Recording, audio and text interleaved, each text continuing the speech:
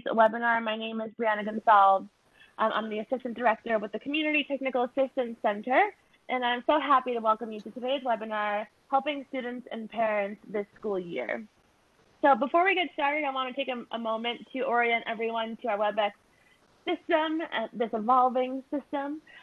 So yes, thank you again for dealing with all the technical challenges that happened this morning. But we'll go ahead and kind of walk through some of the key features that you should know in order to participate in today's event. So upon joining today's webinar, everyone is muted except for the folks that you see on the screen above, the panelists of today's event. And this is so that any background noises that may be happening in your setting do not distract others from listening to today's presentation. So with that, the best way to communicate with us is by using the chat box feature. So the chat box feature is on the right-hand side of your screen. If it doesn't appear on that kind of right-hand panel, then you can go ahead and click the dialog bubble or the chat box icon on the bottom right of your screen, and that should appear. And we'll be communicating with you via chat box as well. But if you come across any technical issues, whether the slides aren't moving for you or the audio is cutting in and out, feel free to send a chat to CTAC admin host, and she'll be able to assist you. We'll also use the chat box today to hear any questions that you have. So feel free to use the chat box to ask questions throughout today's webinar. We'll in the background be collecting them, and then we'll save them for the very end of today's presentation. So when you are chatting in, you can select all panelists as the recipient of all of your messages, specifically those questions that you have. And today's webinar is going to be recorded, so we will have an archive of today's presentation, and we'll make sure that the slides are available as well. You'll be able to get those on ctacny.org in 2 to 3 business days.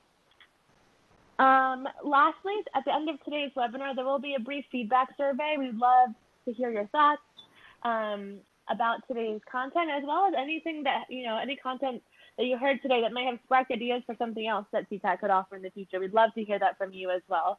So that will pop up for you at the end of today's webinar as well.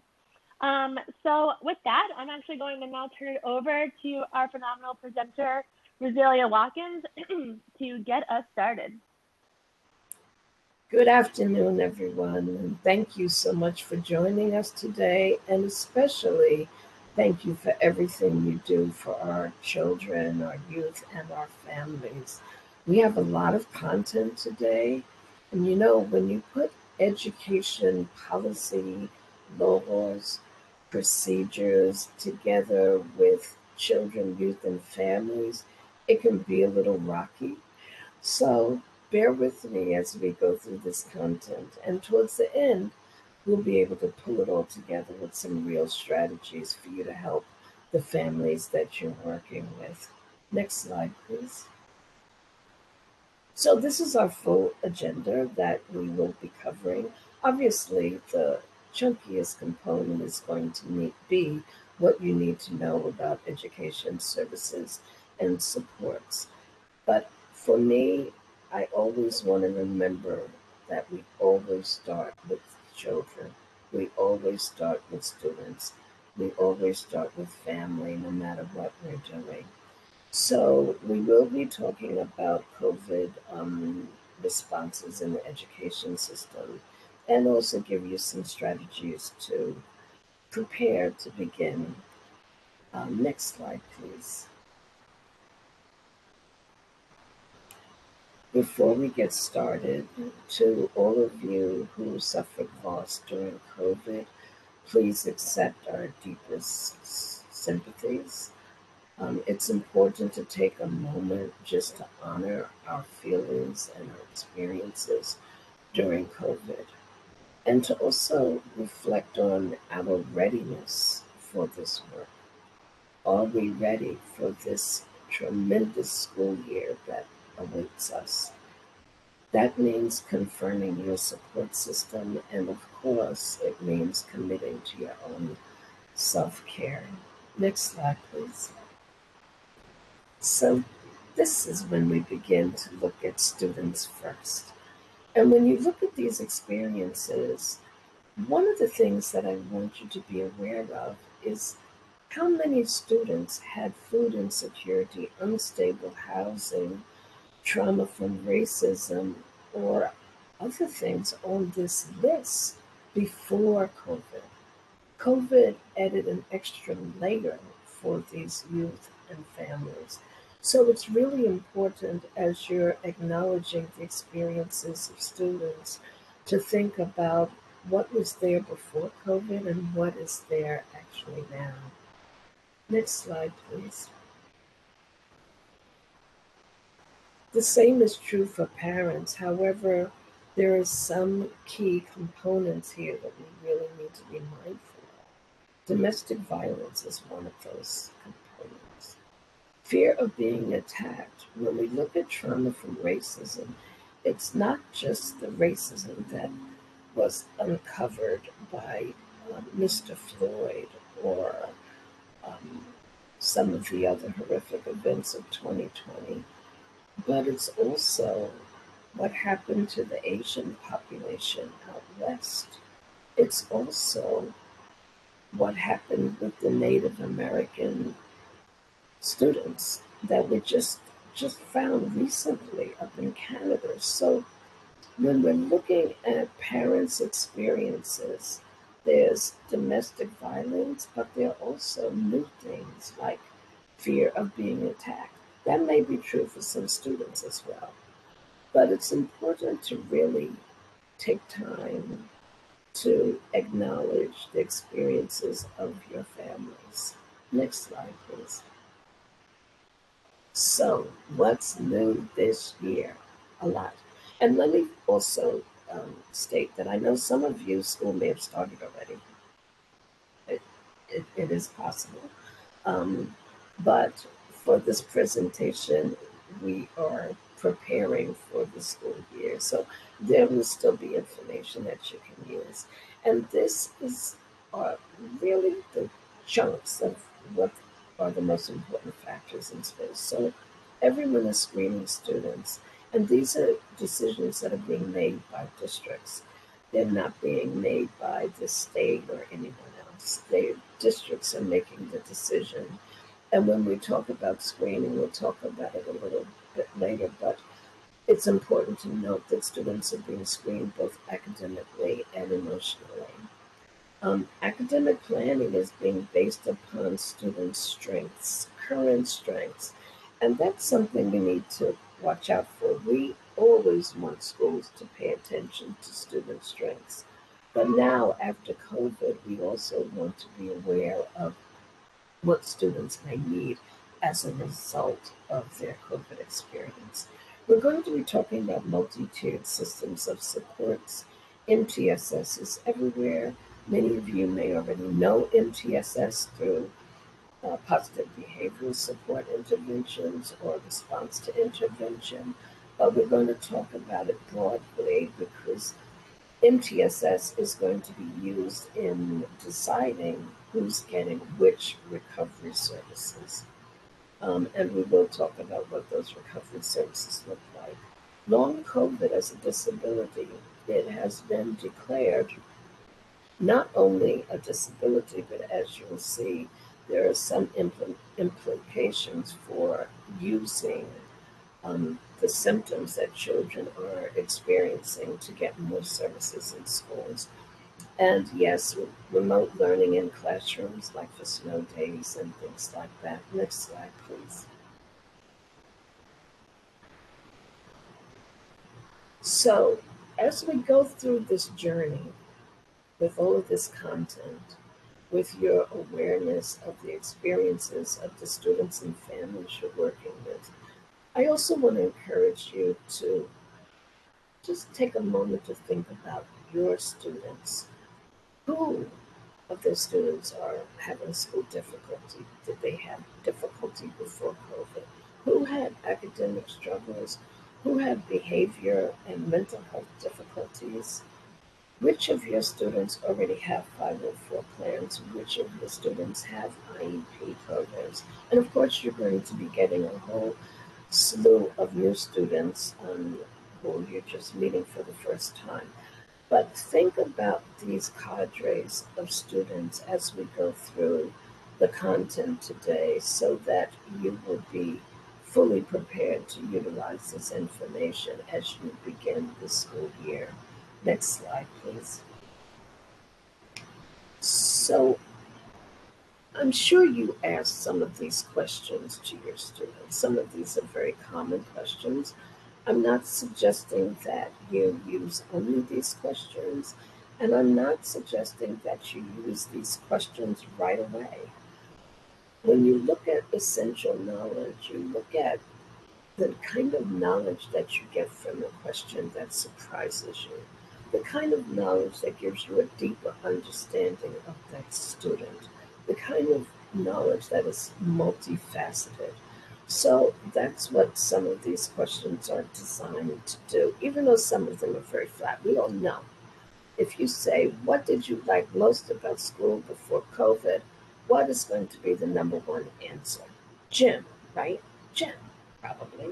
Hopefully I'm wrong. I would love to be wrong and have a whole slew of other answers. But be that as it may, it's really important when you're communicating with students to have some of these open-ended and some of these flat questions, but not all at once. I'd say these questions are like saffron, a little bit at a time. You don't want to put too much in the pot. I particularly like the question of if you could design your own school, what would it have in it? That could be an activity with a piece of paper and some colored pencils.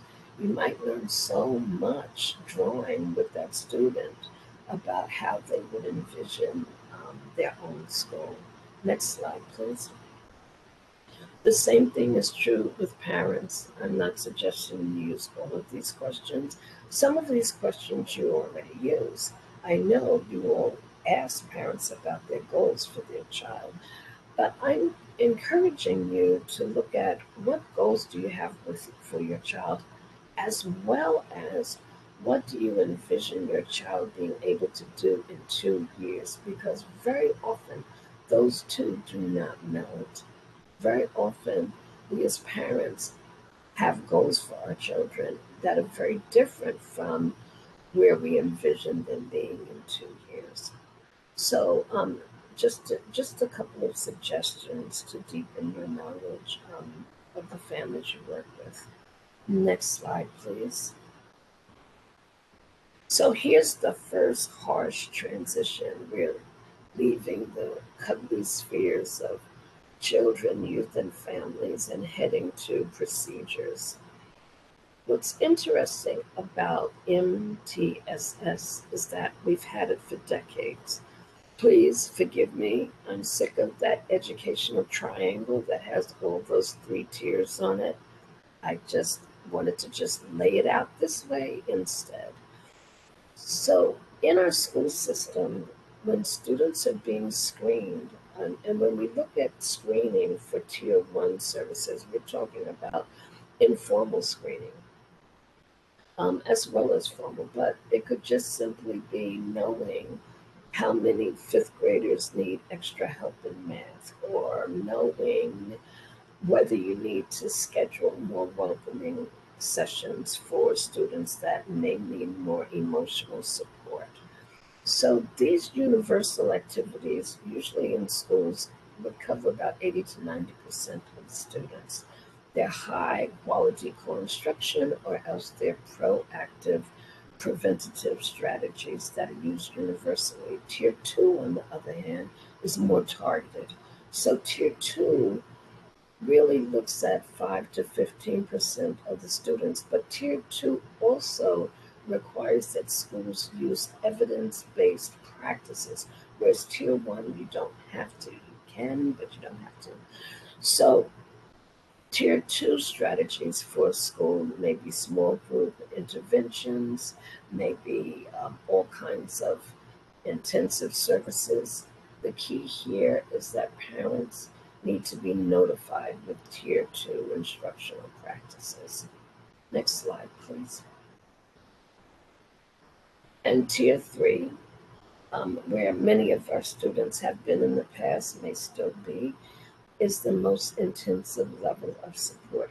This is based on assessment, not just screening, but some form of assessment, not a high state standard based test, but more a test that looks at where the student is both emotionally and academically. The services are really intense. They are individual and small groups. Many schools are preferring small groups right now because of the isolation of COVID. They really want to make sure that they can bring students together as much as possible. It does require progress monitoring. So in Tier 3, they look to see how students are progressing and make adaptations and change things to increase student success. It does include parent notifications as well and updates, and it does require evidence based practices. So you're going to notice MTSS more and more and more in schools. It's certainly going to be used along with screening for recovery services, even though right now it's been with PBIS for a long time and RTI. We're going to see the use of these strategies broadening. There is even a pilot looking at this in terms of special ed programs. Next slide, please. So, what do you need to know about education? Well, the first thing I want to tell you is that this law, the Elementary and Secondary School Act, is the largest education law in the land, and it provides all kinds of supports for students. So, as we look at all of the laws that we're getting ready to slide through, please remember that these services are available to all students. You may know the Elementary Secondary Education Act, the Secondary Education Act, as No Child Left Behind. Now we know it as Every Student Succeeds Act, ESSA. Next slide, please.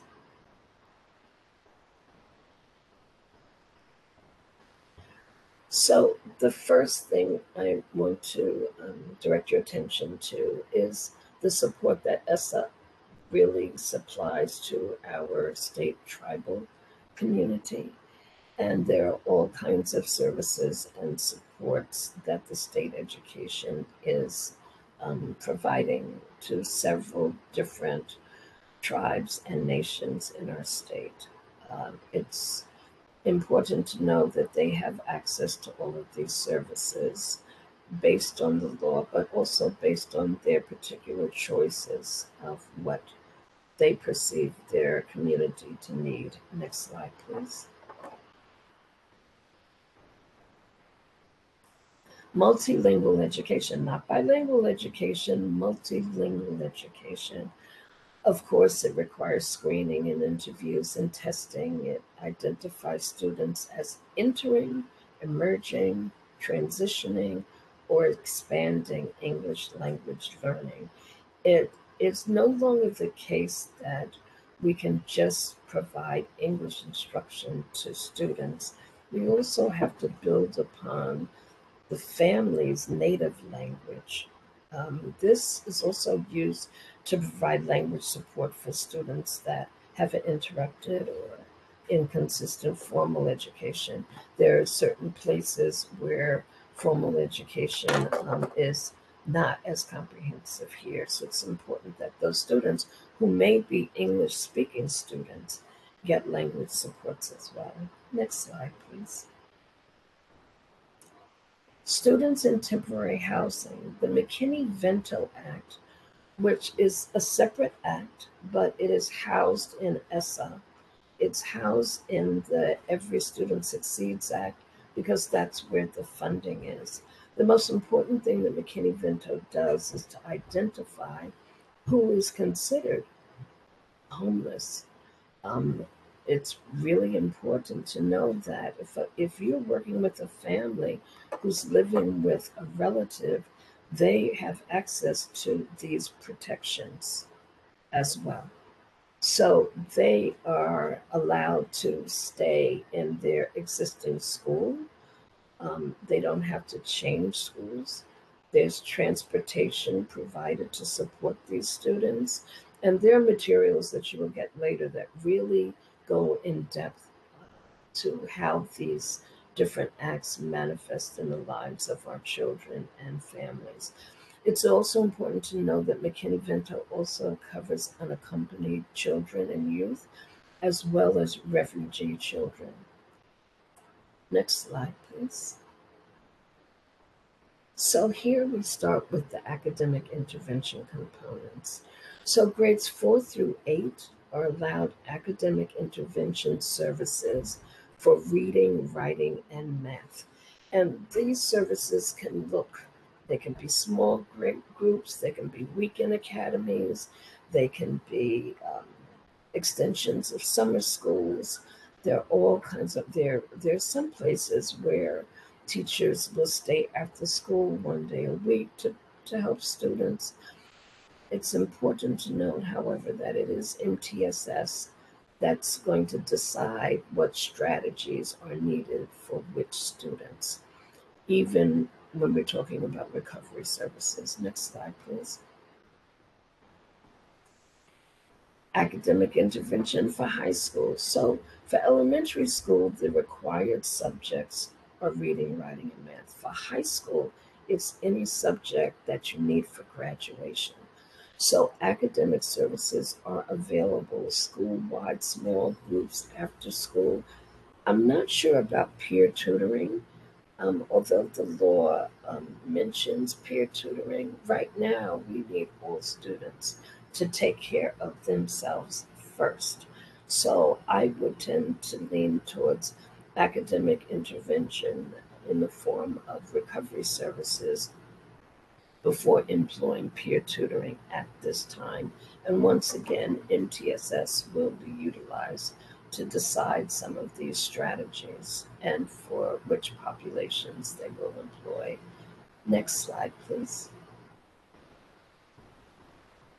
So we mentioned public positive behavior interventions and support. PBIS, we've known this for years, but PBIS, according to the law, a lot of schools may not have had PBIS. Now, schools can use recovery funds to expand PBIS to help students that are having emotional difficulties. What's most important is that the strategies must be evidence based. And yes, we're talking about that triangle with all three levels once again. But the point is to provide strategies that can help the whole school as well as individual students. It's different from mandated counseling. Mandated counseling has specific goals that need to be achieved. This is more at risk counseling support in the school that focuses more on prevention. Next slide, please. RTI, another triangle. RTI was originally created for grades K through 4, and it does provide academic intervention in the form of really rich evidence-based practices. However, it's only right now for K through 4 because the evidence-based practices are for that particular population. Now, it's possible that this can expand, but as you will see, the academic intervention services that I just mentioned can be used in recovery for all grades of students. Next slide, please. So, this was mentioned earlier. This was advertised as a workshop on special ed services. Actually, I should have given you a disclaimer. This is more about you knowing all the services that are available to support students academically and emotionally in the school, not just special ed. So the services that we just mentioned are going to be the core of the recovery efforts that are happening in our schools for students, both emotionally and academically. That's not to say we don't have to delve deeply into special ed services. Of course we do. And we'll start with 504. Next slide, please. So, most of us know that Section 504 prohibits discrimination on the basis of disability in programs or activities receiving federal funding. And I just have to take a moment here because although you have people in your districts, in your schools, in your BOCES that are health coordinators to process these requests, I want you to understand that Section 504 has a life beyond our public schools. Section 504 is how college students get to receive services and support. Section 504, my favorite story is knowing of a parent that had a 5-year-old student that was going to the Y for an after school program. And the parent mentioned to this provider that her child needed transition support when changing from one activity to the next activity. And the Y administrator said, "Oh, we don't do that." But the Y had a Head Start program that accepted lunch from the United States Department of Agriculture. So that young student had to get the accommodations that he needed. So when we talk about 504, it's not just for public schools. And actually, it's not just for education, it's for any kind of accommodation that a person needs to participate in an activity with non-disabled peers, providing that that request is made by a medical team and providing that the program accepts federal funding. It is considered a health service because there is clearly a limit to one major life activity. In this case, obviously, it's education. Next slide, please. So these are some other components. These are some of the services you can request. Now, right now, because of COVID, a lot of students are going to get academic intervention, response to intervention, at risk counseling because of the COVID experience. But once all of those services go away, what happens if you're working with students who still need those services? You can request those services through a 504 request. The same thing is true for assistive technology. When I just want to take a moment about assistive technology, one thing that is so necessary um, is for us to understand not only assistive technology in terms of calculators and voice to text methodologies, but also what about the concept of an FM unit for a student that has ADHD? How many of you have students you're working with who lose focus in the middle of a classroom? How profound would it be for a teacher to say, "Susan, we're going to move to history now. You can stop looking for your math book," or whatever it may be, instead of the teacher having to, I don't want to say yell, but instead of the teacher having to really boisterously get the student's attention, an FM unit might be a wonderful device. Now, normally it has to be requested by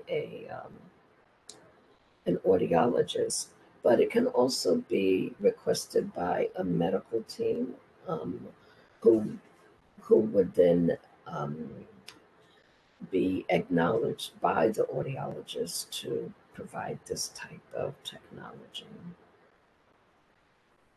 Next slide, please. So the process is that there's a medical request or letter that the parent can submit to initiate the process. Every district, county, program, area has a formal packet that needs to be completed for 504. You can get that packet. Most often, the special ed team knows how to get the 504 packet. But this packet would be completed by the parent and the student. And we really need to make sure we're including our high school students in a lot of these requests. And here's the example of some test accommodations: separate location, extended time, um, answers recorded by any means necessary, homework modification. What a wonderful idea. This is not the time for our students to come home with piles of homework, but it's important to know that you can request through a 504 for any of these accommodations. I have to take a moment with accessibility needs. Um, I have been transferred to this space to present to you today, but actually, I live in a wheelchair. And I want to take a moment to acknowledge the thousands of students that are in our schools now with various mobility challenges. But I'm so proud they're all over the places. They're running for student government, they are graduating and going to college. And if you have the honor of working with one of these students, of course, you could continue to support them through Section 504 of the Rehabilitation Act. Next slide, please. This is what most of us know: IEPs and IDEA, the Individuals with Disabilities Education Act. Actually, I think it was George Bush renamed it the Individuals with Disabilities Education Improvement Act. I love that, but somehow we lost the I. Clearly, it ensures that all children with disabilities have access to a free and appropriate public education to meet their unique needs and to prepare them for further education, employment, and independent living. And this is one problem with special education as we know it. This law is wonderful. However, as a society, we have such low expectations for students with special needs.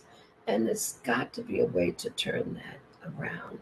We have to find a way to believe in the potentiality of all students, regardless of their disabling conditions, regardless of their challenges. And I hope as we proceed through this presentation, you will keep that in mind as well.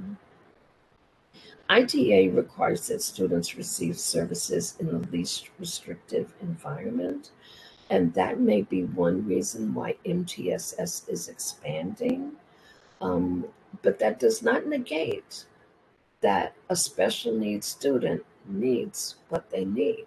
It's not to say that that student has to go all the way up the triangle before they get special needs help, before they get the individualized services that they need. Um, but the goal is that students are served in the least restrictive environment. And you can think about things like we have young, very young children with disabling conditions. We have young children with mental health issues. Well, do they have to go to a BOCES school for first grade? Do they have to go to a District 75 school for first grade? Is there a way to give them services and supports in in a first grade or even a kindergarten that can help them to be a part of the broader school community before they are automatically isolated by virtue of their diagnosis into a restrictive setting? It's something that we need to start looking at, and it also goes along with the concept of low expectations for our students. This law also mandates that schools identify and evaluate students that are suspected of having a disability. So, this is the child find function. The best way I can describe this to you is to share a little story. I was working with a student. A family came to me. The student was 20 years old. She was struggling. She goes to school every day. She was able to do some reading, but she was never, ever, ever able to pass any kind of tests. Okay, she struggled and struggled and struggled for years. Come to find out that as a second grader, a nail was impaled in her head and she had TBI for decades.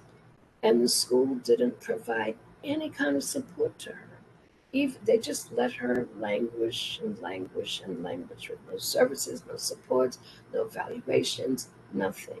The family comes to me, and the student was 20, and she was turning 21, I think, in, I don't know, the spring, and this was like February. Well, I had to request an IEP. I had to file an impartial for an impartial hearing. The school says, she's 21 in 2 months. We don't have to do anything. Well, I was able to prove that the school had a responsibility to identify her as a student with disability. And if they had done that, she would have had all of these services in place to help her to achieve. I was able to get compensatory education and special ed services in the form of home instruction, speech and language services, OT, and counseling for her at home for 3 years until she was able to graduate. So the child find function is a really important one for us to pay attention to. Schools have a responsibility to identify and evaluate students that are suspected of having a disability. That's not the same as dumping students into special ed. It's actually looking at the data, it's actually looking at student performance to determine who might need special ed services and supports. Next slide, please.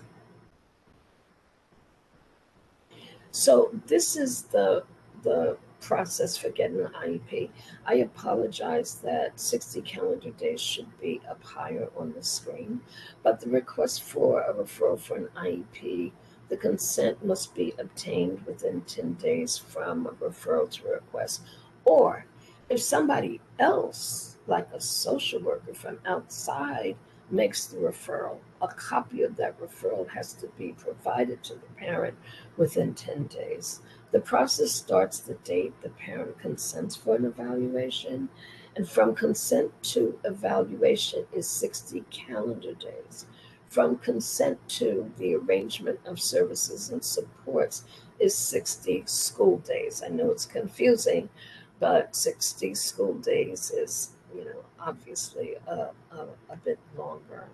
You will have information to refer back to this that I will go through when we get to the resources. Next slide, please.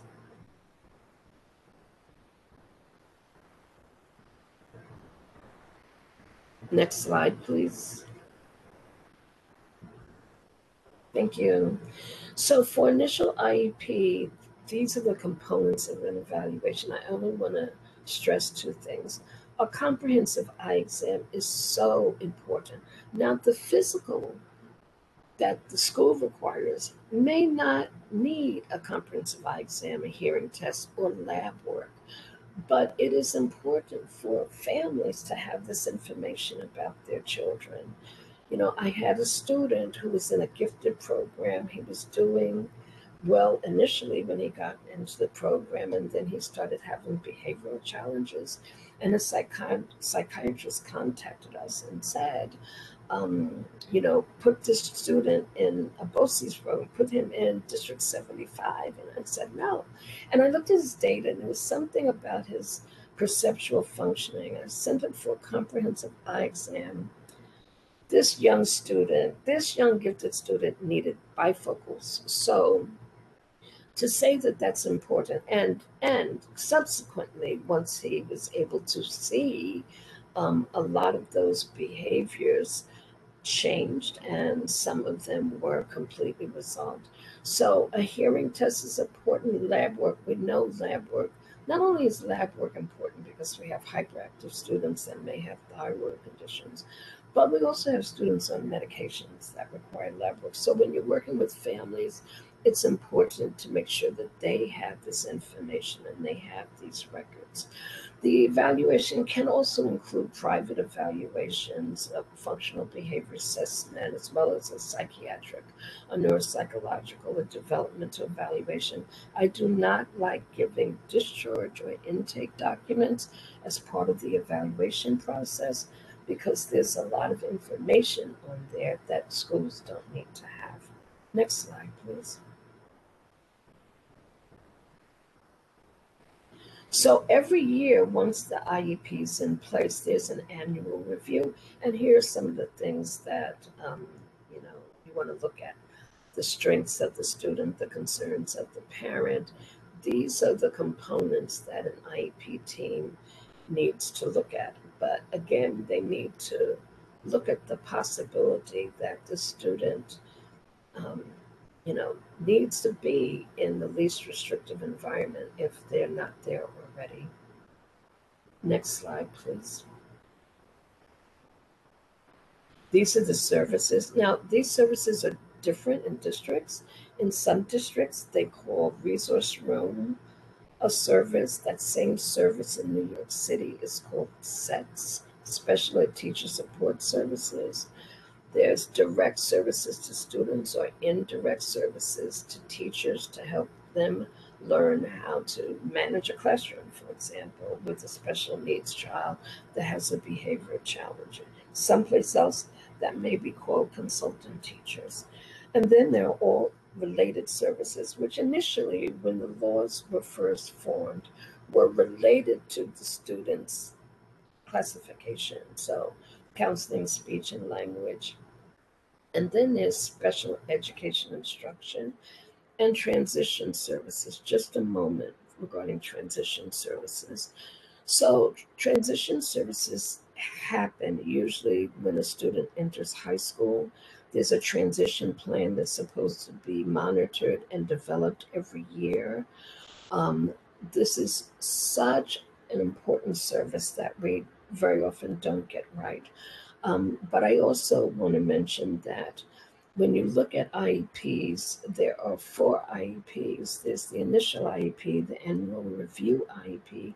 There's also an IEP for decertification. When a student no longer needs special ed services, you don't just stop, you get a decertification IEP because then some of the services are tapered off.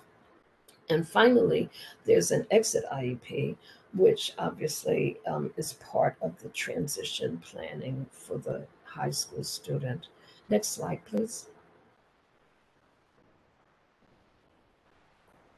And then there's special settings. Oh, thank you so much. So this is just some of the extra supports.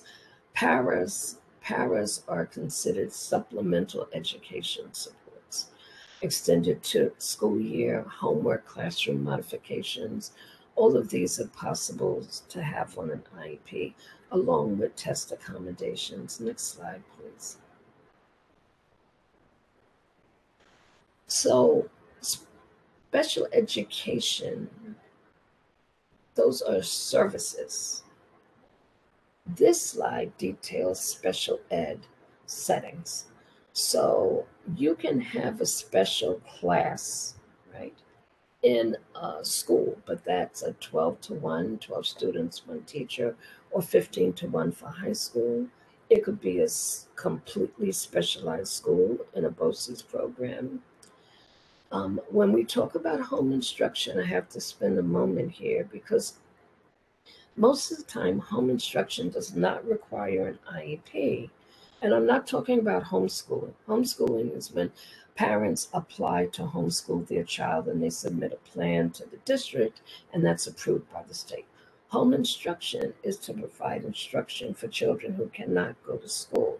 So, students that have cancer, horrific diseases like that. Now, after COVID, home instruction will be in person and or remote. Now, a lot of people are talking about, can we get home instruction if our student doesn't want to go to school? You know, there are districts that are now detailing what disorders are necessary for students to meet the criteria for medical necessity to have remote learning at home. In terms of phobia and students that don't want to go to school, it requires work to build that case. It is not automatically included. It requires probably a comprehensive plan, maybe the inclusion of some cognitive behavioral therapy or some intensive therapy so that the school system can see what the plan is as opposed to just providing remote instruction. Hospital, partial hospitalization, day programs and residential programs. Next slide, please. So now we're going to go to COVID. So we started with looking at the students and looking at the families. You started by thinking about the families that you're working with right now and what some of their previous experiences might have been both at home and in school. And then we took this journey through the woods of education law to find out what was available to help students during the recovery or what was available to help students without special ed, just to help all students generally. And then we took a right turn through special education. And now we're going to go back and look at what are the responses to the pandemic that the school systems are generating. Next slide, please.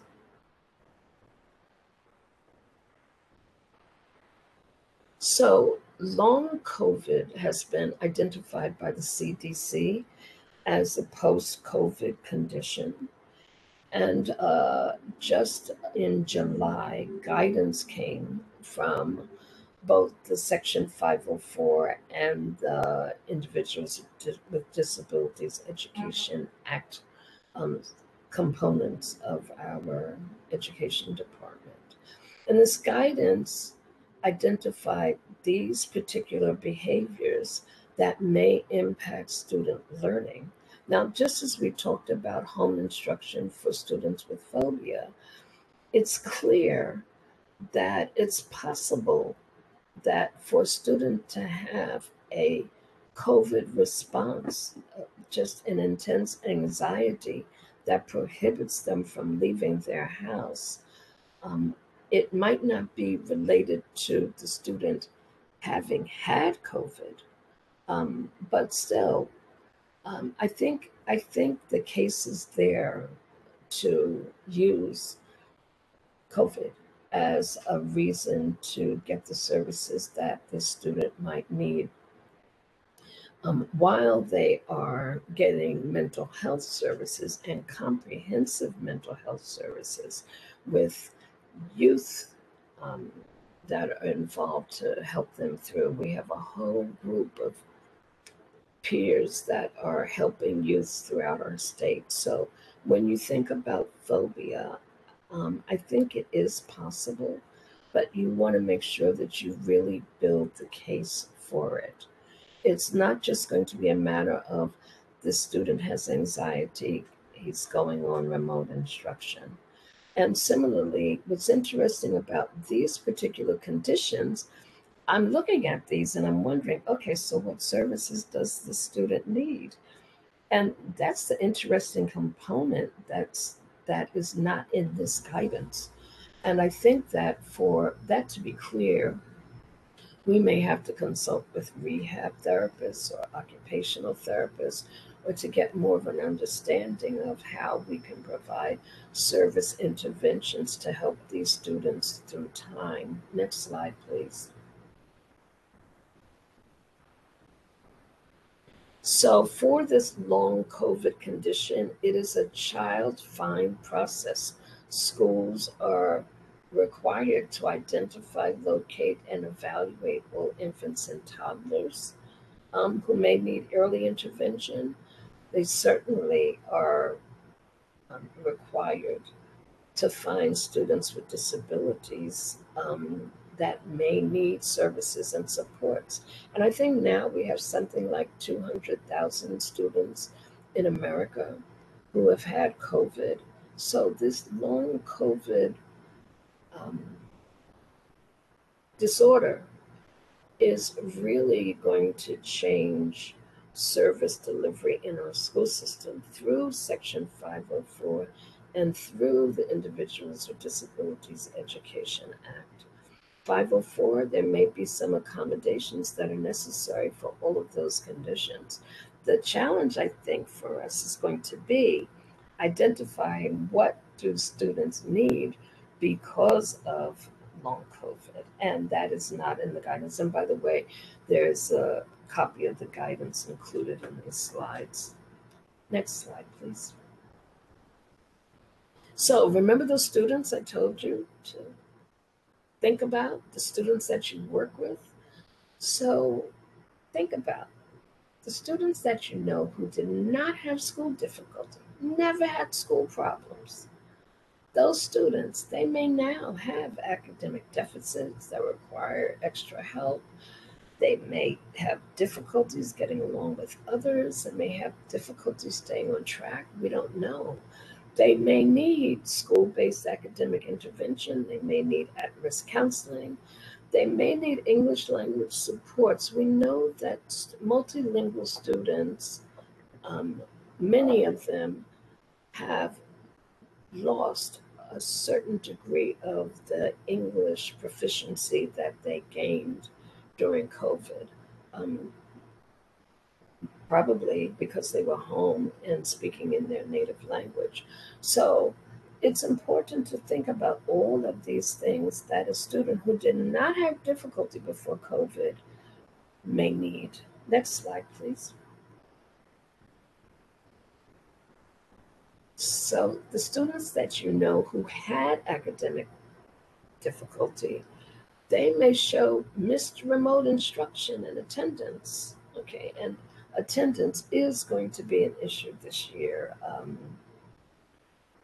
no matter what. I don't think there's any getting around that. But this student who had academic difficulty in the past may show avoidant behaviors in the classroom, maybe because of certain subjects or situations. They may have significant academic loss, making it difficult for them to catch up. They might be moody. Just moodiness. How many of us are experiencing moodiness as a result of COVID? But the point is that they may need these services and supports. And go to the next slide, please. The same thing is true for students that you're working with who have behavior difficulties. They may be exhibiting certain behaviors that require them to have more school based counseling or PBIS if it's available, or they may need a functional behavior assessment or academic intervention. Maybe some of their behaviors are being triggered by academic deficits, but they also might need a Section 504 or they may need special ed services. Next slide, please. So, for the students who already had a 504 plan that you're working with, obviously, any student with any condition may show any of these behaviors or difficulties. But in the case of a student with a 504 plan, you must have make sure that you're paying attention to whether the plan expired or whether it's still in place. If the plan is still in place, then you really want to help the family and the student identify what it is they need help with. It may be that the existing 504 plan can stay in place and some of the other services that we talked about through MTSS can help the student. But if the 504 plan has to be updated, then obviously you would start that process. I'm concerned that sometimes we try to do everything at once And I think the most important thing is to make sure that our students are comfortable, to get them in school, to to to make sure that they are able to find pleasure going to school, that they're reestablishing relationships, maybe even students that were previously socially delayed, for lack of a better word, they might even come back to school and be more social than they were before COVID. So my point is, if the 504 is expired, of course you want to start to take steps to reactivate it and update it. If the 504 plan is still in effect, then let's see, give yourself, give the family, most of all, give the student time to see how they're doing in school and time to see exactly what they need for the next plan. Next slide, please.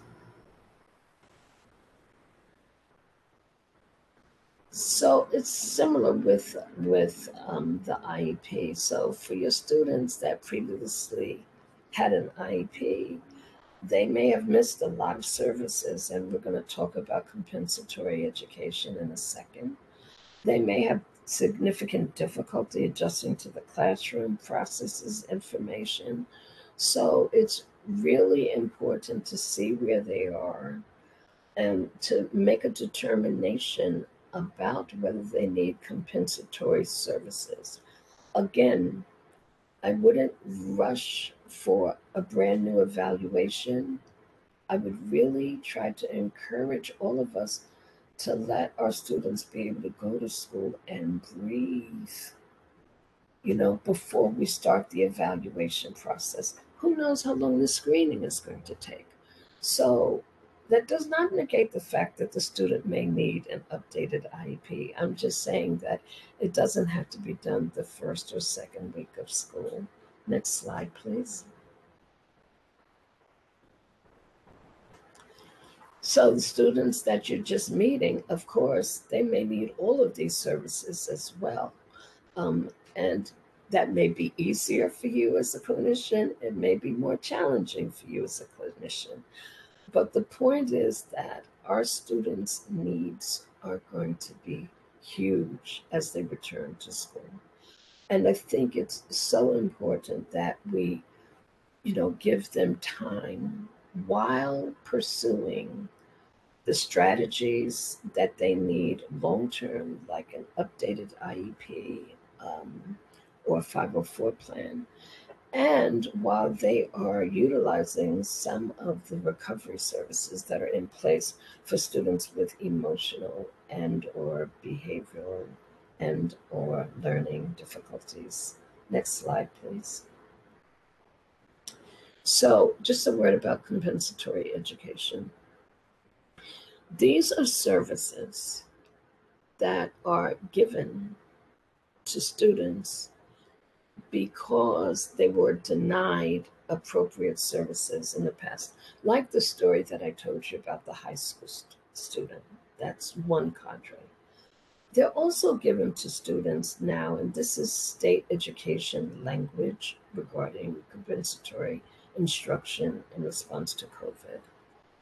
But they're also being given now to students so that they can make appropriate progress in light of their circumstances, including any loss of skills that occurred as a result of a student not receiving education or services due to school closures. And you remember in the beginning, I spoke about schools looking at student strengths.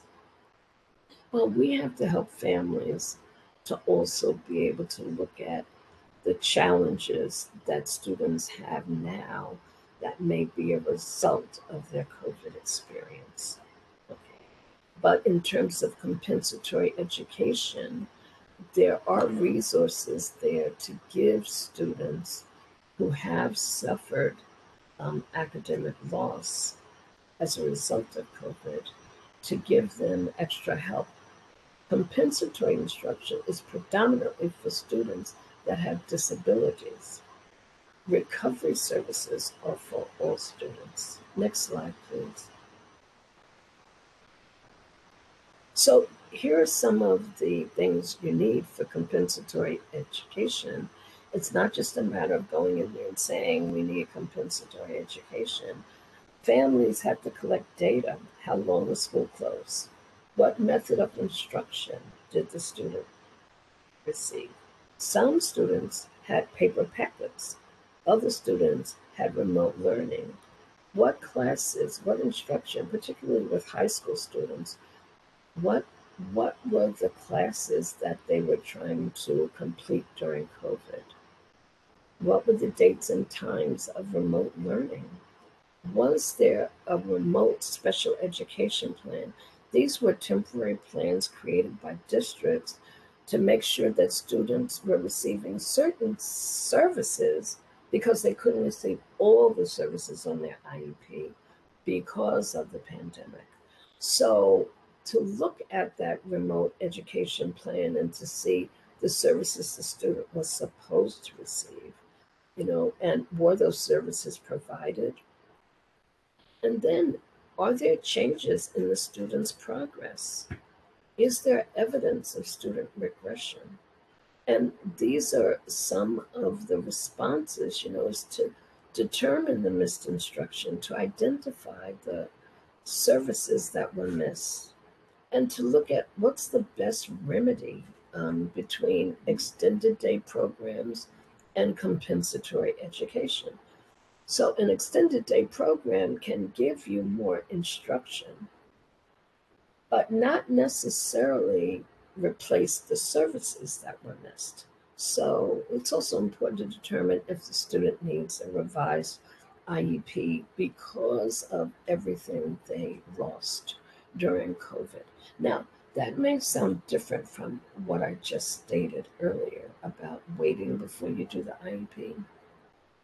But here's the distinction. If a student is returning to school and they've missed a lot of instruction and you need to apply for compensatory education services, well, those compensatory education services would be a part of a revised IEP.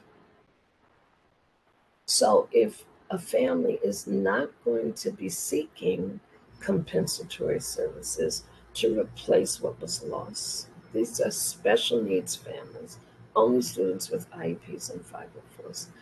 If the family is not going to be seeking compensatory instruction, right, you may want to wait to do the IEP, use the recovery services that are in place, use the other school supports that are in place, and then determine um, whether the IEP needs to be evaluated at that moment or whether the IEP can be really revised during its regular annual review date. So, if the family is seeking compensatory instruction and is awarded compensatory instruction, the IEP would have to be revised because that's where that entitlement is going to be located. I hope that's clear. Next slide, please. And these are some of the options. So, extended school year is one option. Um, um, an extended school year means 9 months. There are some students, I don't think they're any of the students we work with, but there are some students that have horrific disabling conditions that required a structural learning environment for up to 12 months. And I mean horrific. I met a student at an assistive technology conference. There was one young student who was showing how she communicates with her cards. There was a high school student that was preparing for a regents exam that talked about how she was able to learn and communicate with her eyes that were connected to a laptop that was also connected to her wheelchair. And then there was another student who came in on a stretcher with a nurse, an attendant, her parents. She had a whole team. And she told us, she was verbal, and she told us how she used just this little finger to navigate on her laptop for learning. Amazing. If I ever find this video, because this was videoed, it was absolutely amazing. But that's the type of student that would need more of a 12-month approach to instruction, not the students that we generally work with, but students that have horrific conditions, students that have complicated medical conditions.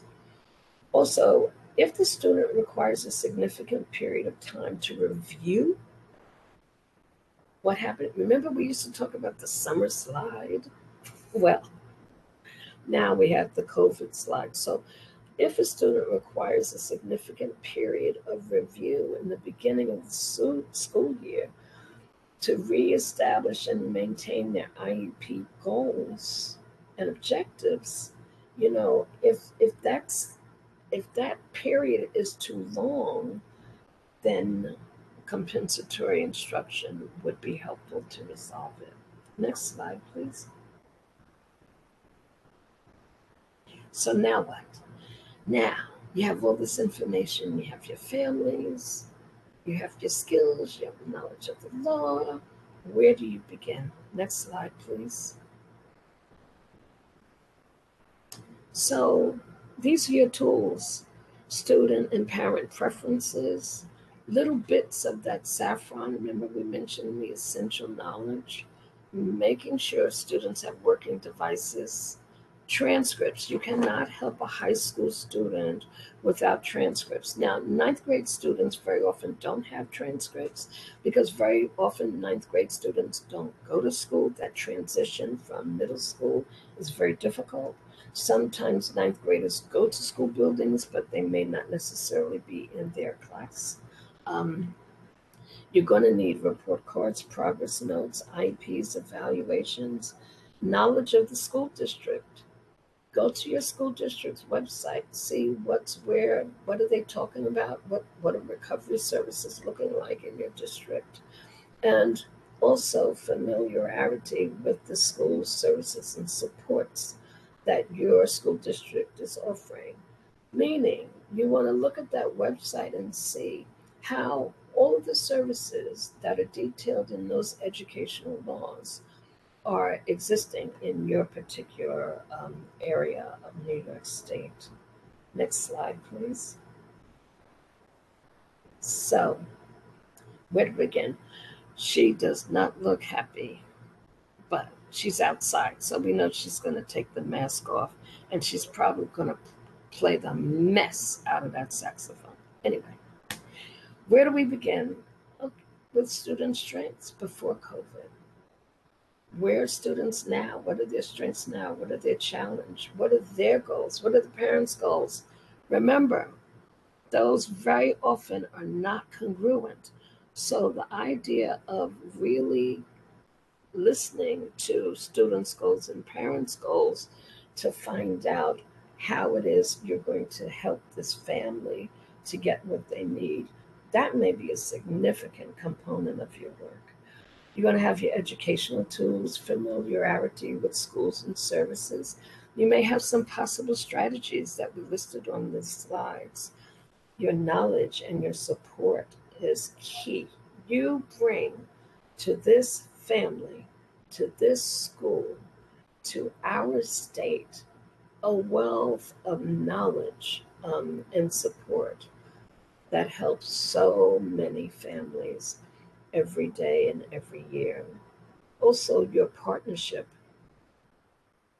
with the family, you have to put that in there. And also the parents' partnership with their school. That's another really important component. And the last thing, so when you look at these things and you put them together, you can get to school success even after COVID. There's also one other thing I want to say before I go to questions. It's really it's really important to be in contact with the medical team, or at least if you're not in contact with the medical team, make sure the parent has a medical team for their student in case you need them as you're fighting for services and resources. Next slide, please. So these are some of the resources that you'll be able to review.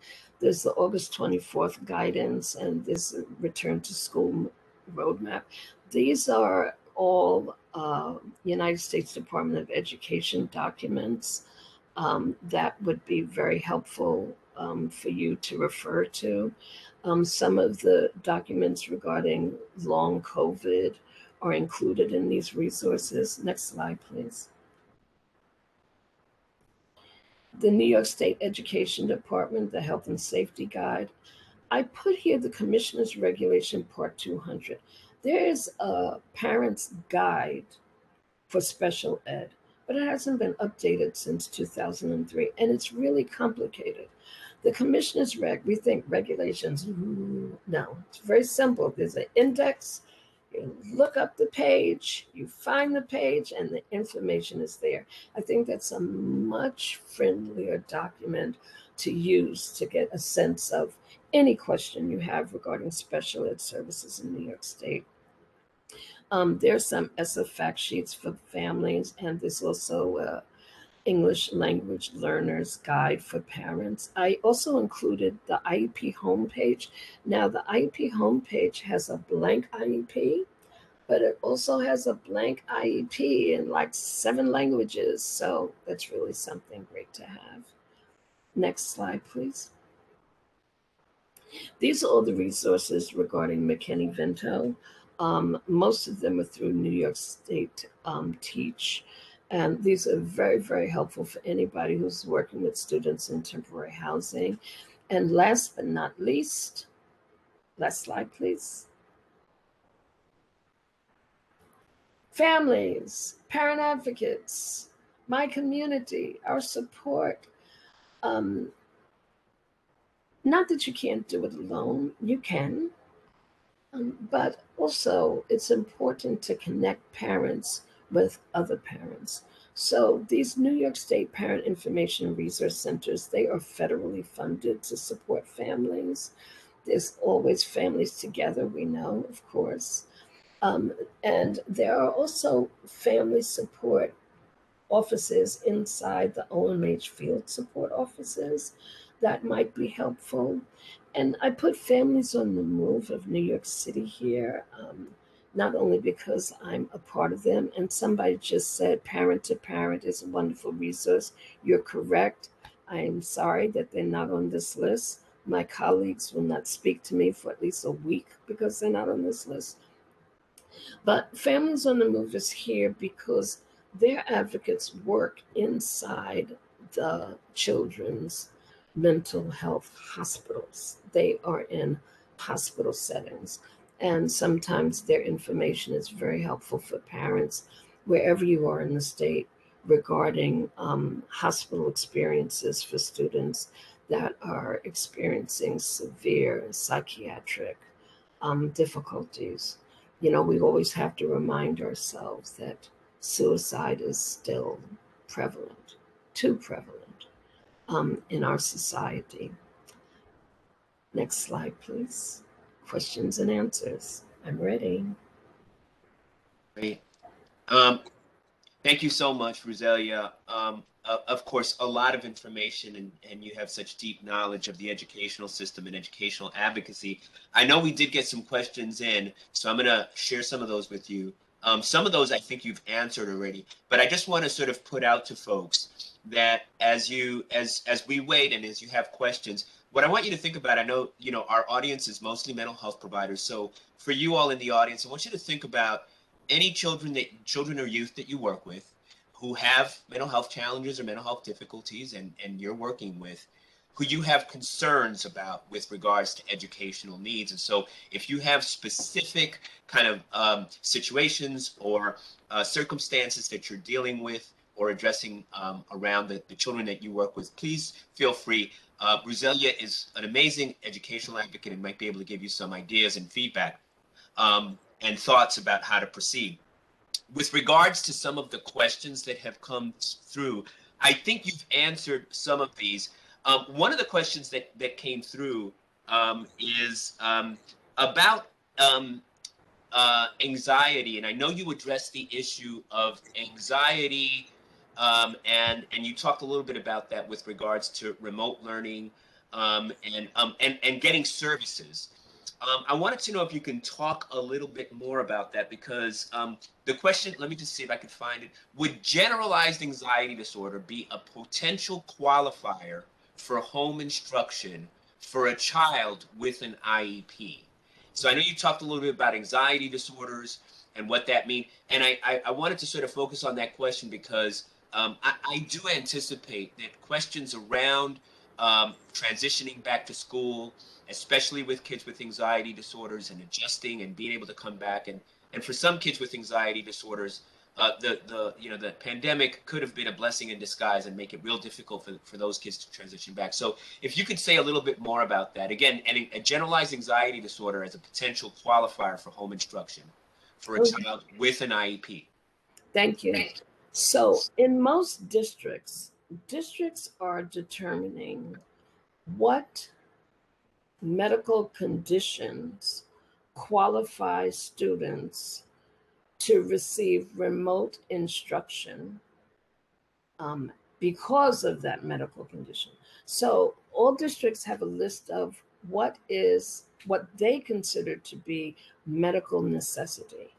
Now, what they say in my districts, and I'm sure what they're thinking in other districts, is that that's not a closed door. It doesn't mean that somebody else cannot apply to have remote instruction because of a severe mental health illness, including general anxiety.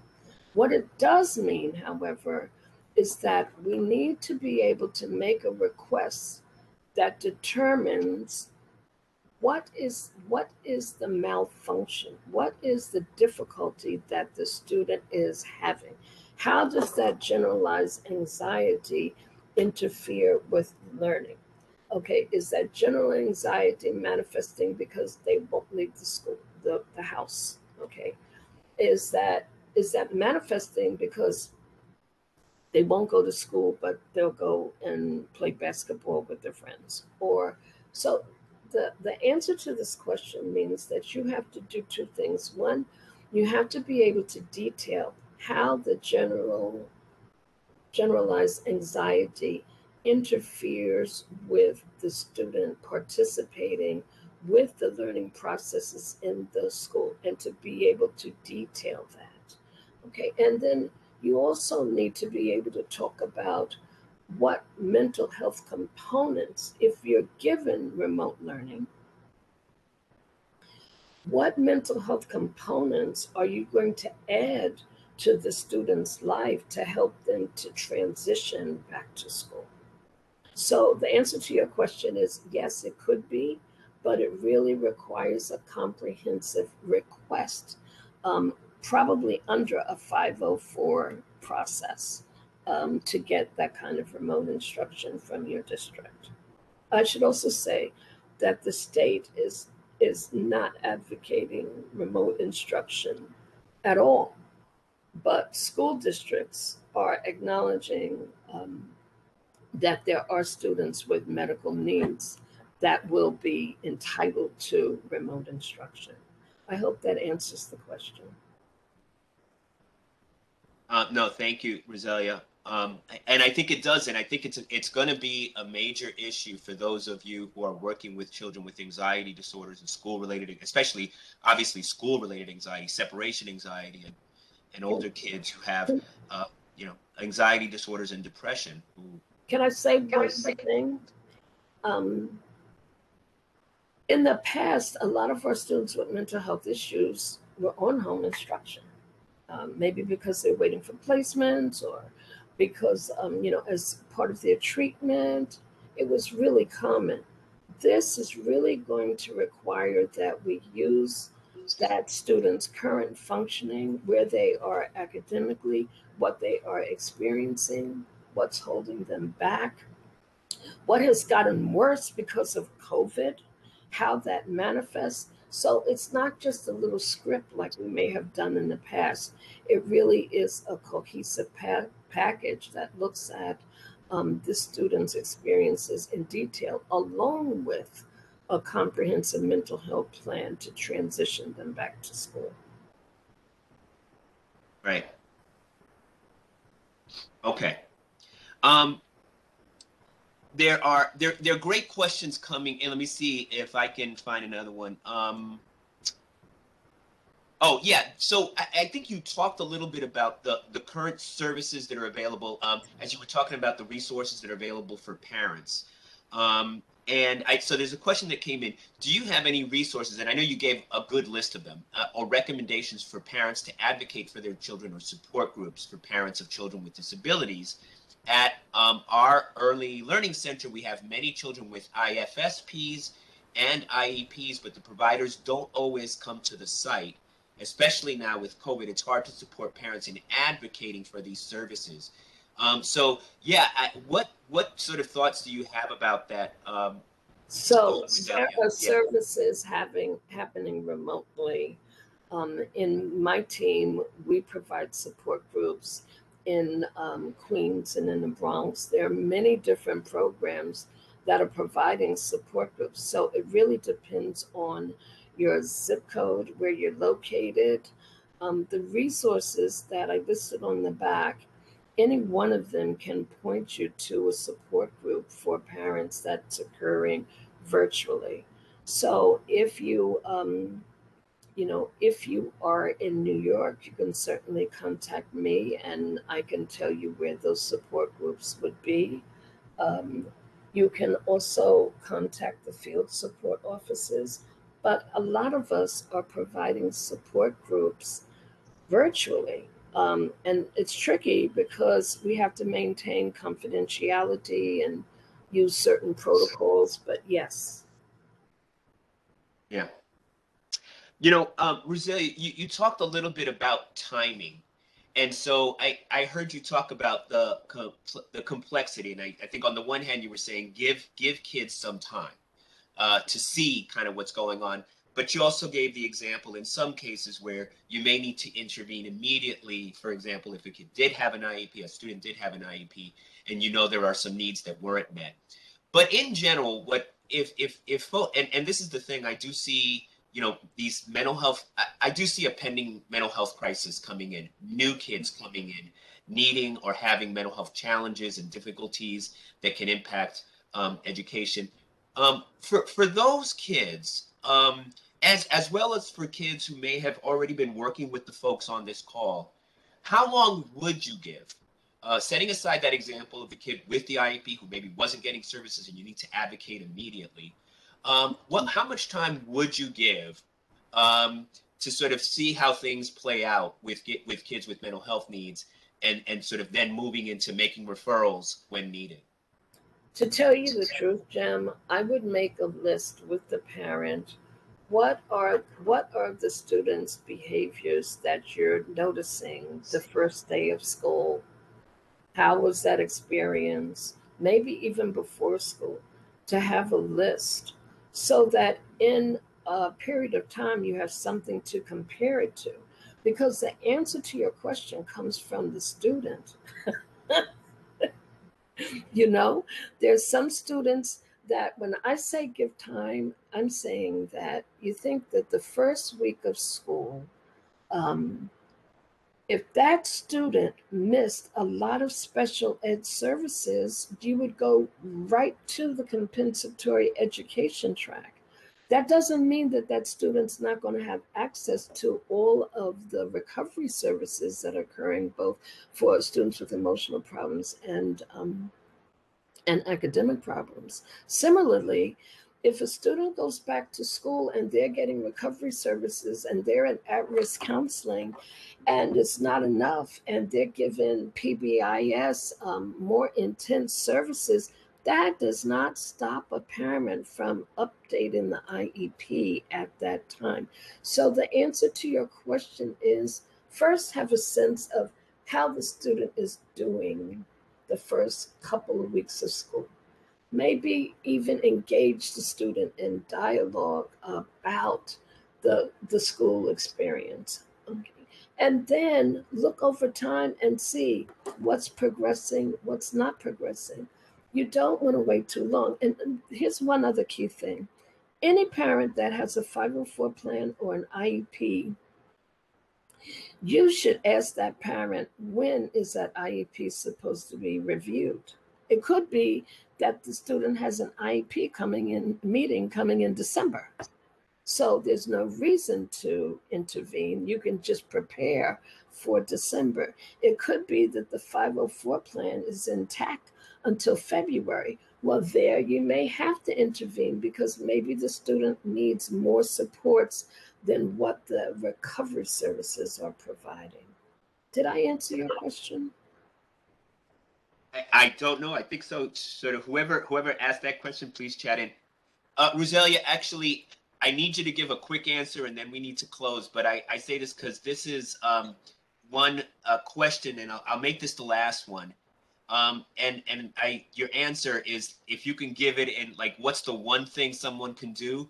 What is the best way to assist a parent who is struggling with the school to request remote learning? And I would actually just broaden that out. What is one thing that you could suggest to parents, to these providers to do and advocate or support their parents to do, that one step that they can take? I would suggest that they contact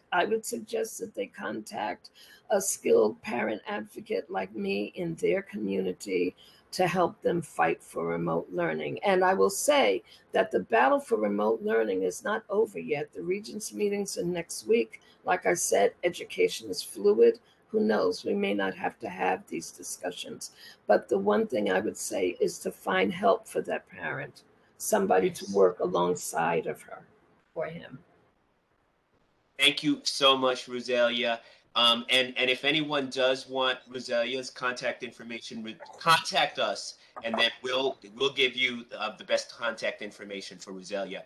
Just very quickly, we have a couple of upcoming CTAC events you see here. Why Worry? Helping children experiencing anxiety disorders. I know a few folks had questions about anxiety disorders, so you may want to attend that one. And we've all been affected. A conversation about collective trauma at the end of September that I'll be leading.